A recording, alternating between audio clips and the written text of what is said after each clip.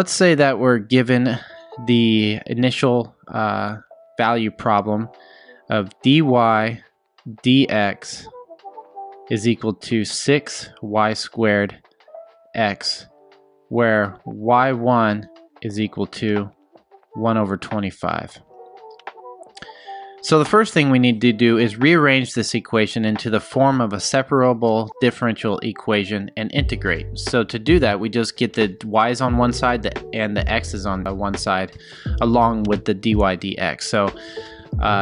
So in other words, we'll just divide through by y squared and we'll get y negative 2 dy and then multiply through by dx, so we get 6x dx.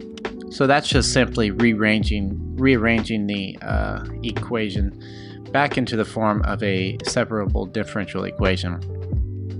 Now all we need to do is integrate. So we integrate both sides and we find that this comes out to be 1 divided by y is equal to 3x squared plus c. So now we have an implicit solution. This is an implicit solution because it's not written in the form of y is equal to yx. Now we can easily determine the explicit solution from here, but before we do so, let's use the initial condition to determine what the constant of integration is going to be. So we know that y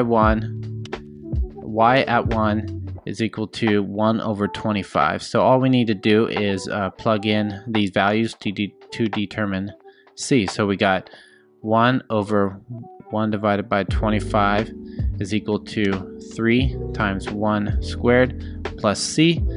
And just solving that, we'll find that c is equal to negative 28. So our constant of integration is equal to negative 28. Now plugging this back into the equation, we get negative 1 over y is equal to 3x squared minus 28.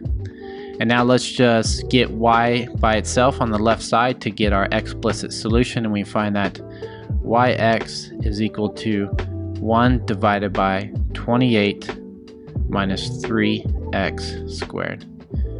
So that is our explicit solution of this separable differential equation. So explicit solution.